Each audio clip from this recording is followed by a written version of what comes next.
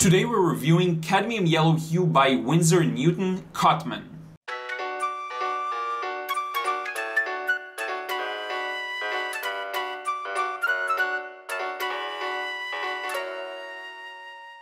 What's up, Leron here. Thank you for joining me in another episode of The Paint Show. And today we're looking at Cadmium Yellow Hue by Winsor Newton Cotman.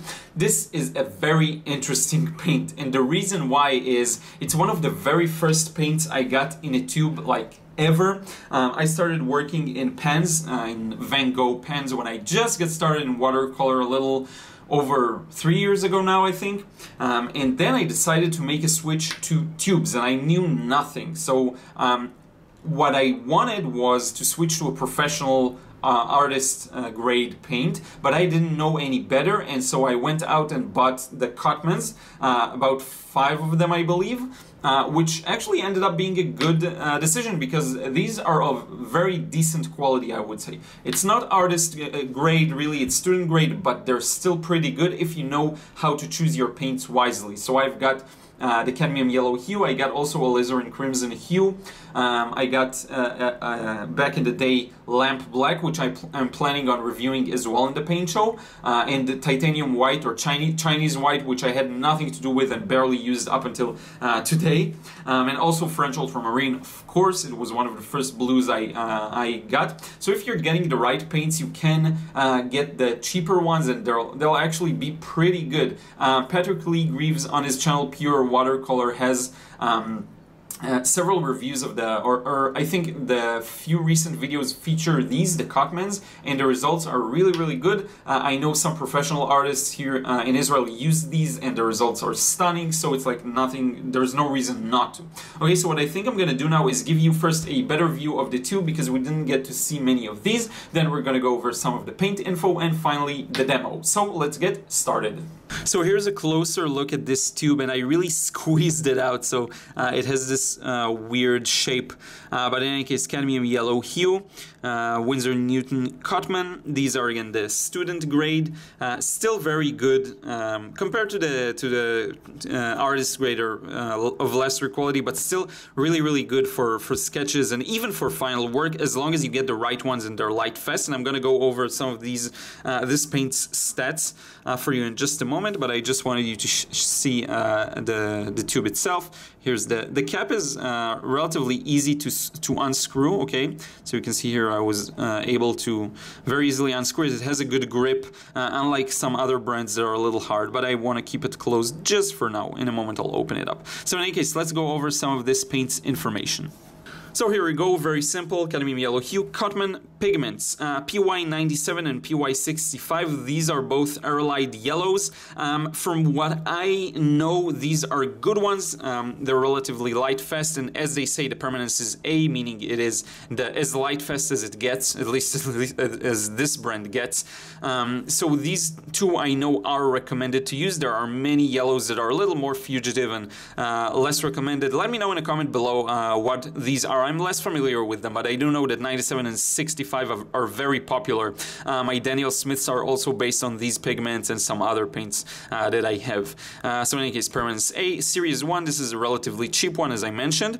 It is transparent, which is good. It's really important. I have so many opaque yellows that I got by accident, and they're not just, they don't suit my needs as much as others, which is why I really recommend you play around with it, and if you see that you like transparency, go for that. And it's watercolor, you know, it's one of the you know, main marks of watercolor painting is the transparency. And this one is staining, according to what I saw online. We're gonna test some of these things out in just a moment here. Okay, I'm gonna set things up and we'll get started.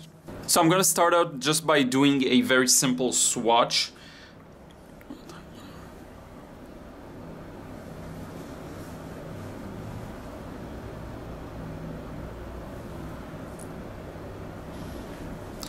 So I'm going to start out just by doing a very regular kind of swatch thing, and I'm going to grab some of that paint here, and you can see it's a very nice, a bit orangey yellow, I suppose.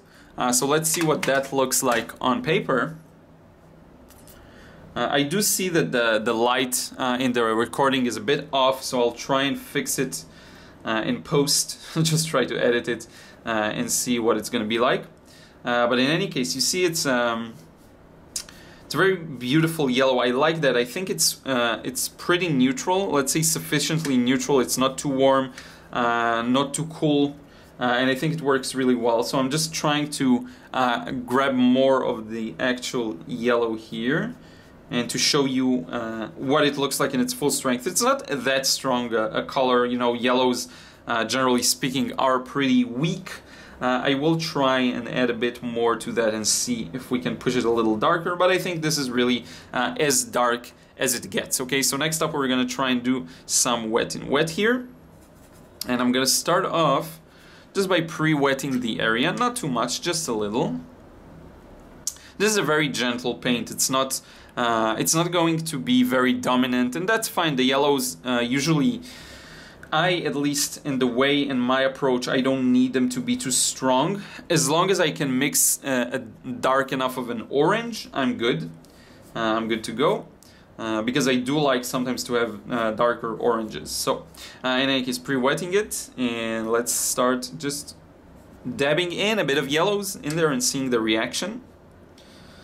So you can see here. And again, it's not going to get as strong necessarily as most of the paints we've seen in this show, but I do think the result is very good, and this is really as dark as yellow should get for what I want, for my needs. Now I know some people do need stronger yellows. I'm not really sure if you do florals, if you need that dark yellow or not. I suppose it could be helpful, but in any case, yeah. There are many oranges that are very dark and can do the job same way, so maybe some go with oranges in that case.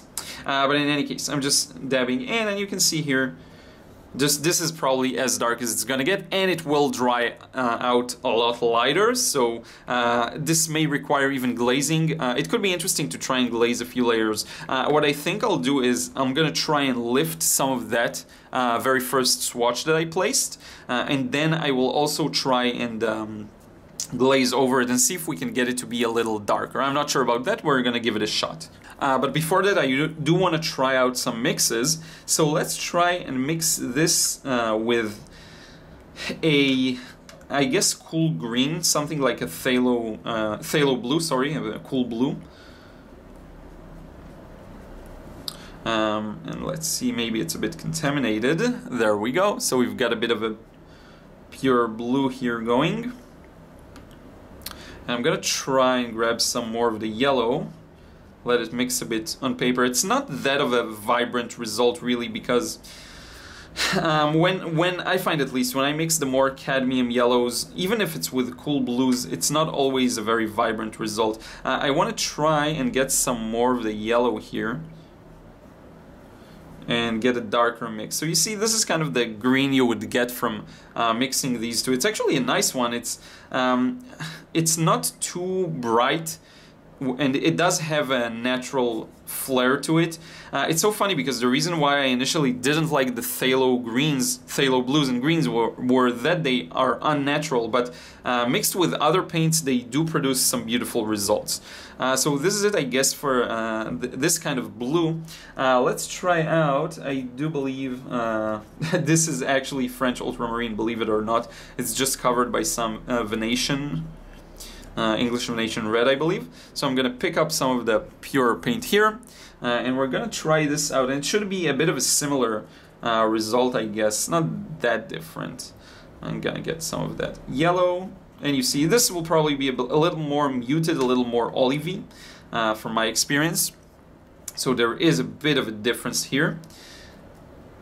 The French ultramarine really tends to neutralize yellows a lot, especially the warmer kinds of yellows, and it's really good. It's an even more neutral and natural green in many senses.